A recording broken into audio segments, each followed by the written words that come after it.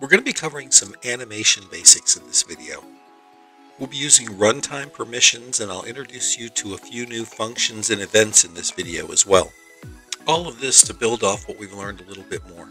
We're going to start as usual by creating a brand new box on the ground, creating a new script inside the box.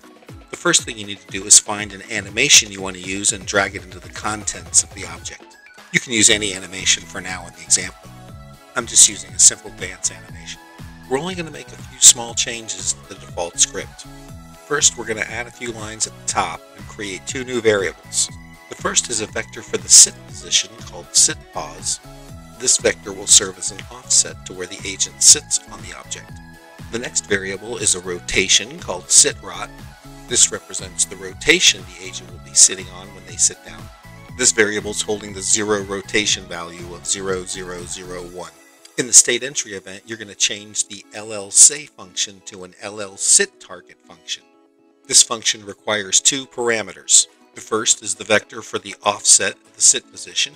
We're going to use the sitPos variable for that. The next is the rotation for the sit target, and we're going to use the sitrot rotation for that. Go ahead and save the script, and then go ahead and sit on the box in World, and you'll see that you're sitting 1.5 meters above the center of the box. You'll need to set a sit target every time when you're using animations. You can manipulate the script target later in the script too if you need to. Go ahead and open up the script again, and let's make a few more changes now. For starters, I added two more variables at the top. The first is a key variable named avatar. We'll be using that in just a moment. The second variable is a string named curanim. We're not even using this variable in the script, but I'll show you where we could. I added an extra line after the sitTarget function under the state entry event. This is where, if you wanted to, you would define curanim. Let's start with this new event we've added called the changed event. The changed event requires one parameter, which is an integer representing the value of the change made. There are several change event constants. We're using changed link in this case. This comparative will come back true anytime the number of links changes on the object. If somebody sits on the object, the number of links will change.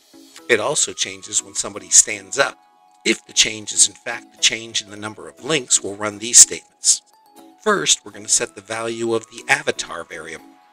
In this case, we're using a function called llAvatarOnSitTarget. This will return the value of whatever avatar is currently sitting on the object. Remember, this is triggered because there was a change in the number of links. So if an avatar is now sitting on the object, this value will be populated with the key for that avatar. If the avatar has stood up, the value will be null key because there's no one sitting on the object. So this first comparative makes sure that the value of avatar is not null key. This exclamation point equal signs represents not equals in LSL. If avatar is not null key, in other words, if somebody is sitting on the object, we're going to run the llRequestPermission function underneath it. This function has two parameters, a key for the avatar and the type of permissions we're requesting.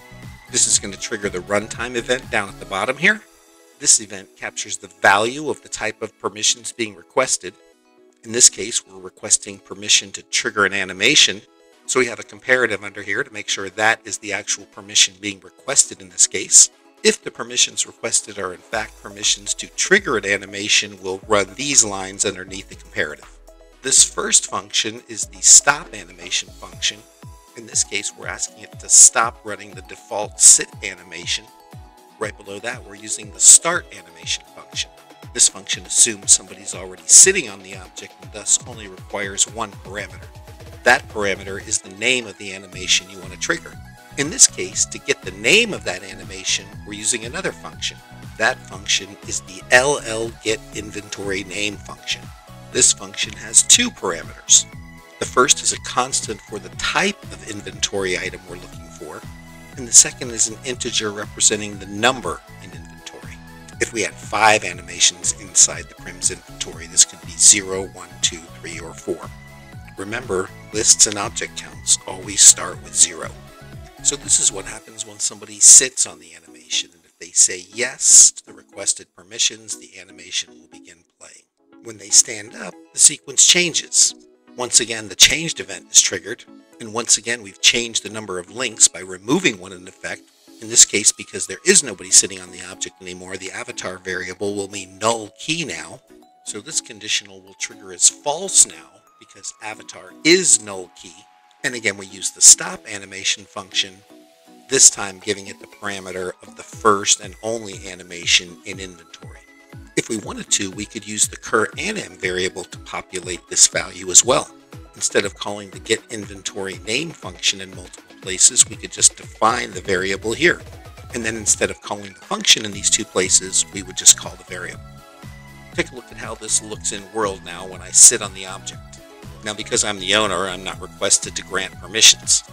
But also notice that I'm a little bit high on the object.